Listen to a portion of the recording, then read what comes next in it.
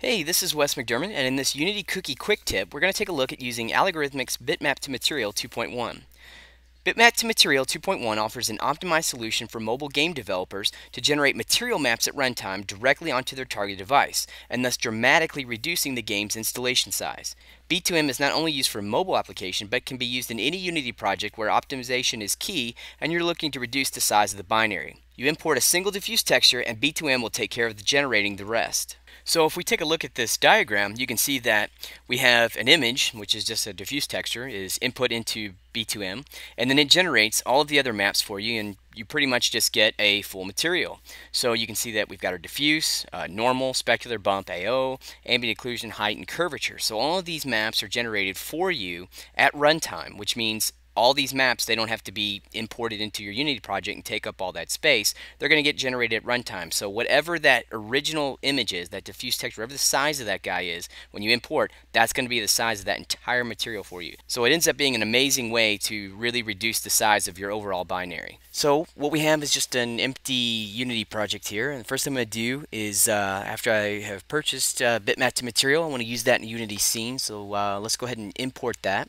So what I'm going to do is just take a look at what the folder contents are. So once you get Bitmap2Material, it comes with the PDF and it comes with a few substance files. So you have the B2M No Grunge, B2M, and this is for the 2.1 version, real-time mobile. So this is Bitmap2Material now supported on mobile, which is awesome, and B2M just with the grunge maps and everything. So you also here are the grunge map SBSAR files.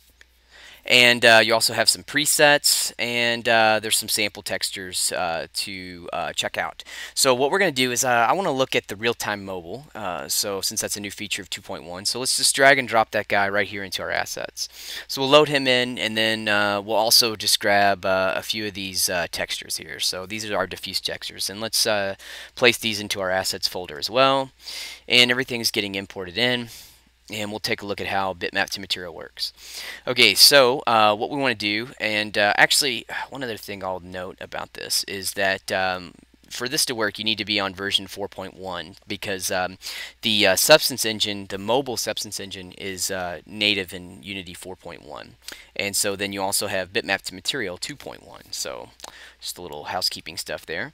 So first, let's go and just create like a quick plane or something. So let's just say that, you know, we're working on a ground plane here. So just focus in on this guy, and I'll just zero all this stuff out and then hit F on the keyboard to refocus this again. Okay, so we have this plane, and we want to go ahead and start with our Bitmap2Material. So in Unity 4, if I'm working in kind of the new project browser, I'm just going to click this little arrow here, and you can see that we've got our material, and these are the texture outputs. And you can see that by default, everything is there. These textures are nothing. There's nothing happening here. So we're just going to drag and drop the material onto our asset, and now we have this material applied. And so if we go ahead and take a look, now we're doing this on mobile, so you can see that we've got the shader is the bump specular. Now I'm not actually in a mobile project right now, so you can see it's PC Mac standalone. I didn't actually switch that. So what we will do is go over to our mobile shader, and we would want to choose bump specular in the mobile. And so now what we have is slots here for our this is our base diffuse texture, and we have our normal map. And then we have all of our substance materials here. So if we kind of just scroll down, you can see that we have this, here, I'll close this up. You can see that we have this bump diffuse texture here, this texture 2D, and it's none. It's asking for an input. So this is where you're going to drag your texture. So we have a couple substance, or excuse me, a couple just target textures here, and let's just say that, you know, we downloaded these off the internet, or this is something part of your texture library that you want to use. So to get started, what you want to do is just drag and drop one of these texture files right here into this texture slot, and Substance has already generated a material out of this. So in our preview, you can see that we've got the material applied, and in our actual project, let's see, in our 3D view here, as we start to move in, we've got our texture applied as well. Scroll this guy up to the top, and you can see that we've got a diffuse and a normal map. So if we go ahead and take a look at this, you can see like here's our diffuse, and here's the normal map that Bitmap2Material has created for us from that diffuse texture. Okay, so the next thing we'll probably do, just so we can kind of see what's going on here a little bit better, is we'll just grab ourselves a directional light and kind of place this in the scene and have a little bit of, so we can affect our specular. Okay, so you can see that we're also have specular highlights on this guy as well. And let's just kind of move this so it's out of the way. Okay, so let's get in and checking out what this does.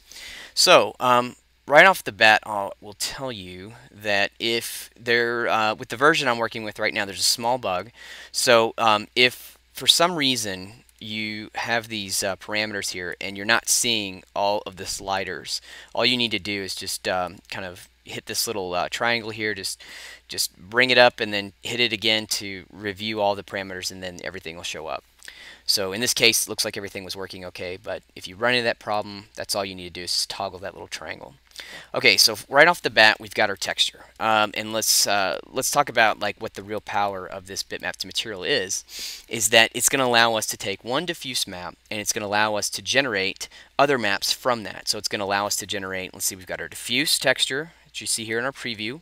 We've got our specular texture that it generated for us, and our normal map texture. So one of the real key benefits to this is that the diffuse texture is all that we're working with. So this is our original asset. So by default, this guy is 256 kilobytes.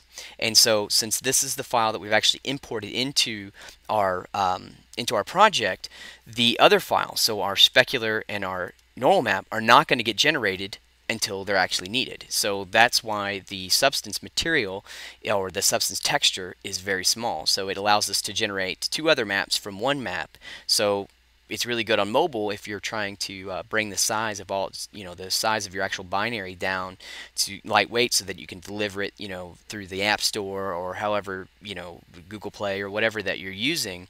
It brings the actual, binary download size, a lot smaller because you're using less textures. So we'll talk a little bit more about that output stuff here in just a little bit. But let's just say for this guy, as a demonstration of something else that's really cool, is that reusing elements on mobile is very important. And let's just say that we have some texture here, and we want to be able to tile this texture. However, in our case, this isn't a tileable texture. So let's do this. Let's select this plane and let's duplicate it. So we've got this guy duplicated, and we'll move it over to the side, and we'll use vertex snapping. So I'll hold down V, move my mouse over a vertex, and just snap that.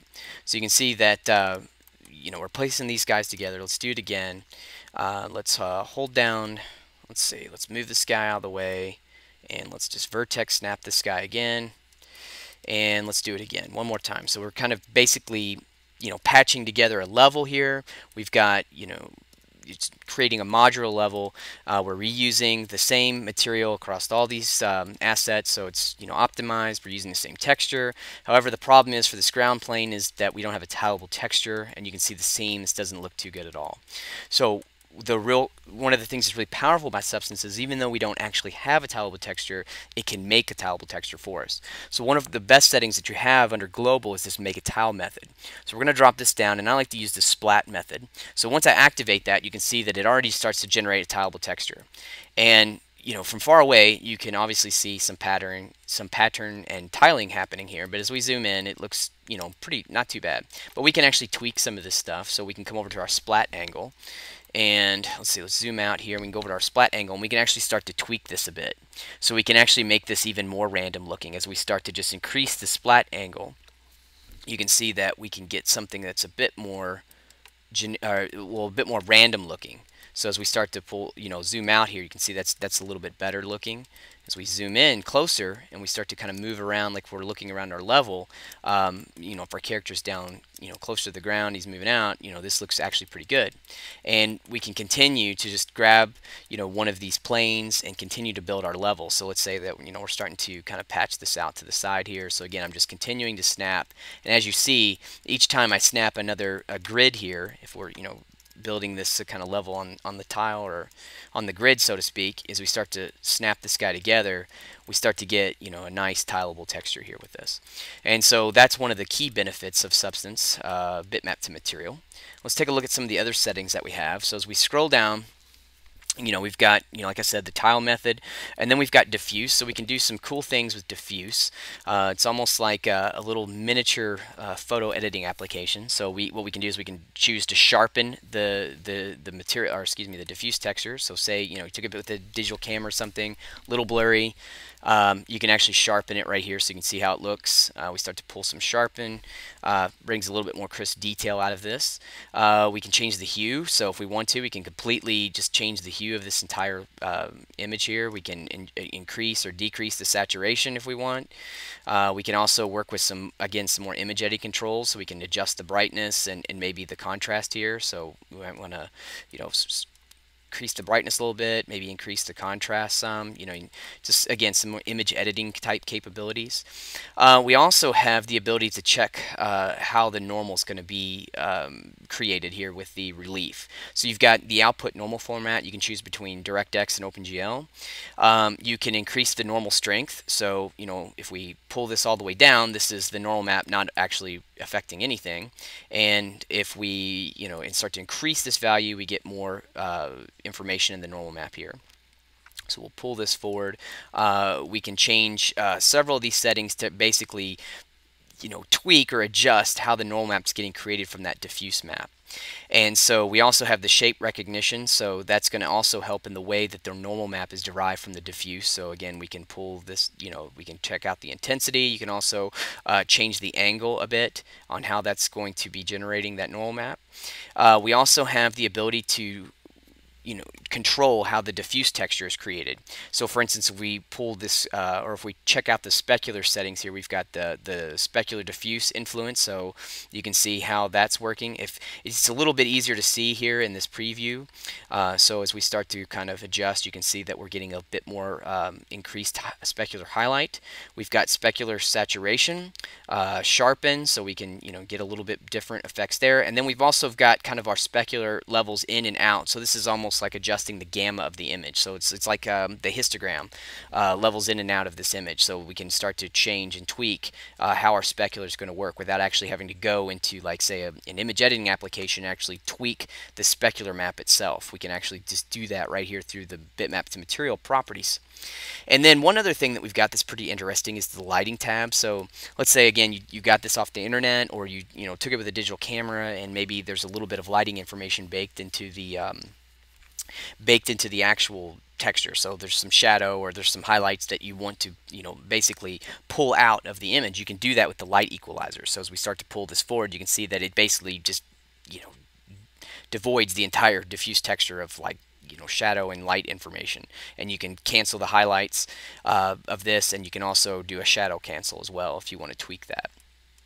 So what you end up having is a lot of control through these settings. If we go ahead and take a look at what happens here in this section of the generated textures, these are the textures that are actually generated from this procedure. So for instance, we have a couple things here. We've got, as I mentioned before, we've got a diffuse texture, we've got a specular map, and we also have the normal.